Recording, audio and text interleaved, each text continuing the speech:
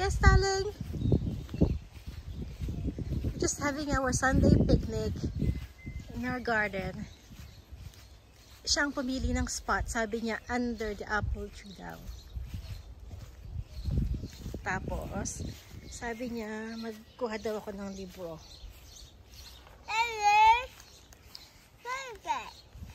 Books. Okay. What book shall we read? This one? Kind or brave? Brave. Brave. Okay. Sometimes I feel butterflies in my tummy. So I take a deep breath and I close my eyes. Butterfly. That's right, butterflies. When I am brave, those butterflies fly away.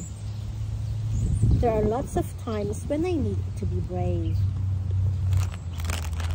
This morning at breakfast, I needed to be brave. I accidentally spilled my milk, but I told my mom I told the truth. I was brave. And it's also called being honest, isn't it, darling? I know. That's right. At school, I needed to be brave. I blushed when it was my turn to speak, but everyone has their turn to share. And my friends enjoyed listening to me. I was brave.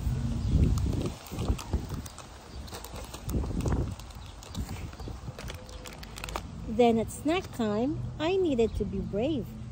There was someone new at school. I was nervous about saying hello. We both were. But I did it. I made a new friend. I was brave. Tonight, I had my first school concert. I needed to be brave. Dad. What are they doing? Oh, Can you have a guess?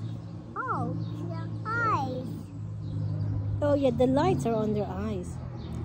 I felt shy about dancing in front of other people. But I got out there and I did it. It was fun.